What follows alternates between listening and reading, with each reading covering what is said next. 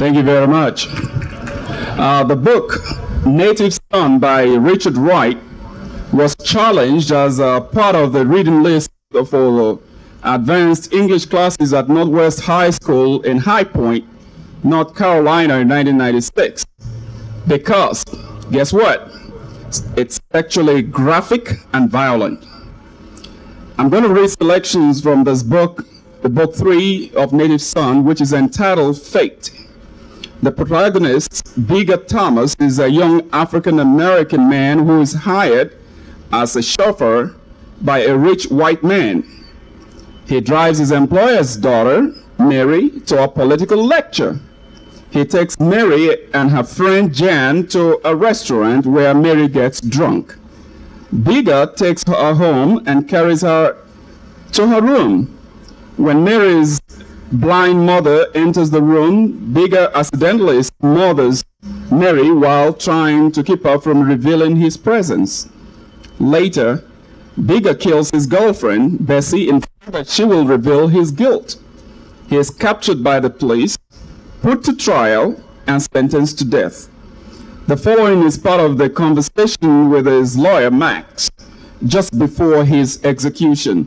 And reading the selection from pages 355 to 358. Now, they say that Native Son is disturbing, but the complete theme and the point of the book disturbs and teaches us. The novel forces us to look at the crippling, deadly effects of oppression and racism in this country, and as they instill fear and lead to desperate acts. So, here goes, Native Son, the excerpts.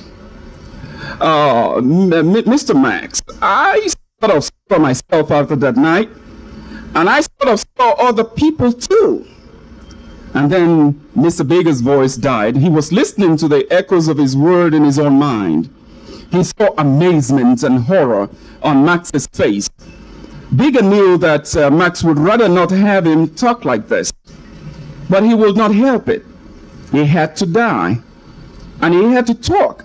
Well, it's sort of funny, Mr. Max. I'm trying to dodge what is coming to me. Bigger was growing hysterical. I know I'm going to get it. I'm going to die. Well, that's all right now, but really, I never wanted to hurt anybody. That's the truth, Mr. Max. I hurt folks because I felt I had to. That's all. They was crowding me too close and they wouldn't give me no room. Lots of times I tried to forget them. They wouldn't let me. Now this time, Bigger's eyes were wide and unseeing. His voice rushed on. Mr. Max, I didn't mean to do what I did. I was only trying to do something else. But it seemed like I never could. I was always wanting something, and I was always feeling that nobody would let me have it. So I fought them. I thought they was hard, and I acted hard. Then after a while he said, but I ain't hard, Mr. Max. I ain't hard even a little bit. He rose to his feet and said, but I won't be crying none when it takes me to that chair. But I be feeling like inside of me like I was crying. I be feeling and thinking that they didn't see me and I didn't see them either. Now he ran to the steel door and caught the bars in his hand and shook them, and though trying to tear the steel from its concrete moorings.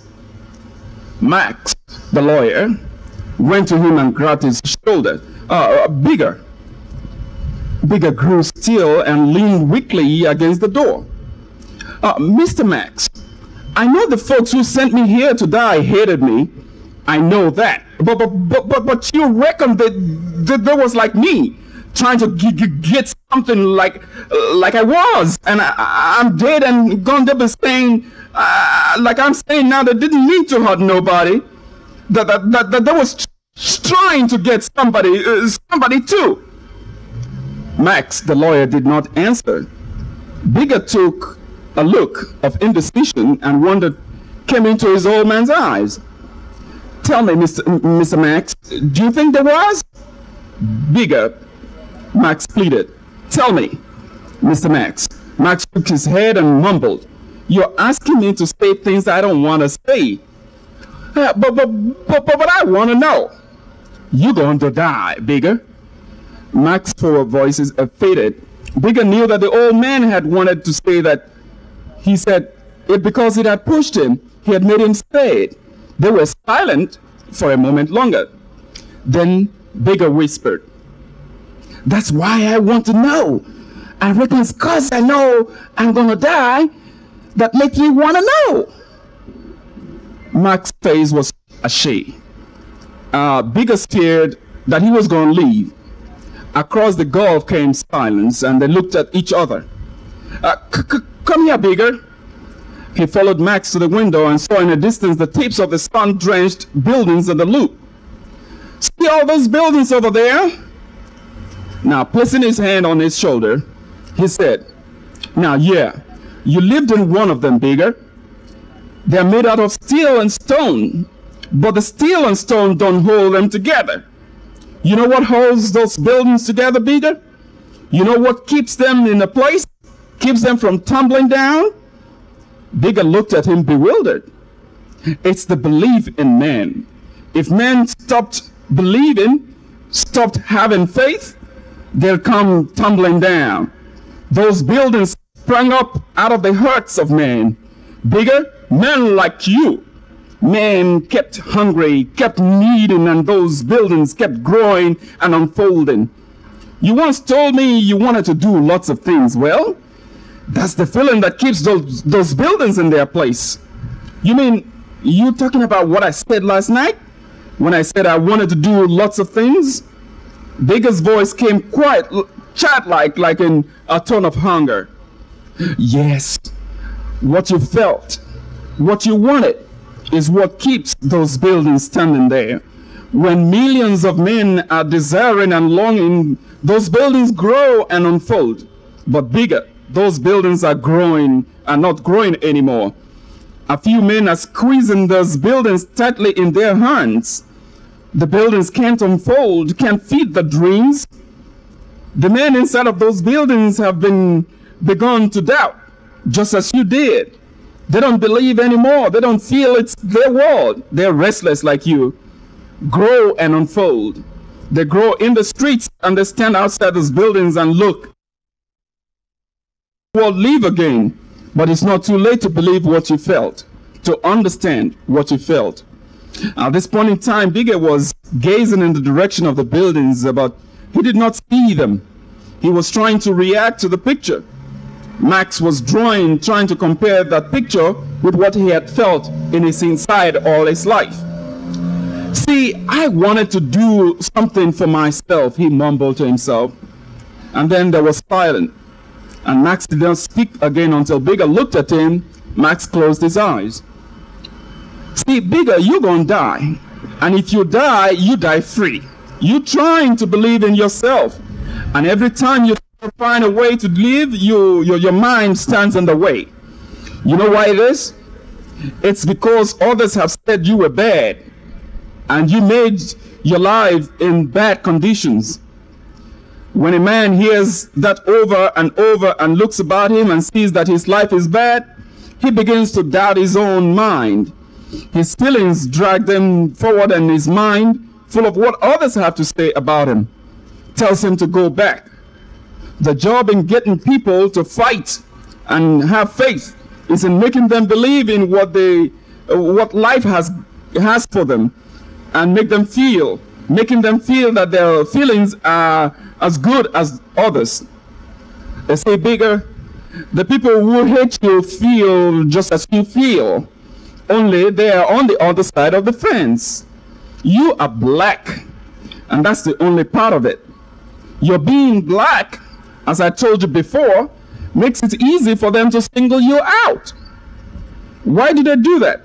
They want the things of life, just as you did, and you're not particular about how they get them. They hire people, and they're not particular about how they get them. They hire people, and they rule and regulate their lives. They have things arranged so that they can do things, and the people can fight back. So that black folks, more than others, because they're black, they think that they're inferior. But bigger. They say that all people who work are inferior. And the rich people don't want to change. They'll lose too much. But deep down in them, bigger, in order to keep what they've got, they got to make themselves believe that men who work are not quite human. They do like you did. Bigger, you refused to feel sorry for Mary. But on the other side, both men want to leave. Oh, I reckon I believe in myself then. I ain't got nothing else to lose. I got to die though. He stepped over to Max, and Max was leaning against the window. Mr. Max, you go home, I'm all right. Sounds funny, Mr. Max, but when I think about what you say, I feel what I wanted. It makes me feel I was kind of right.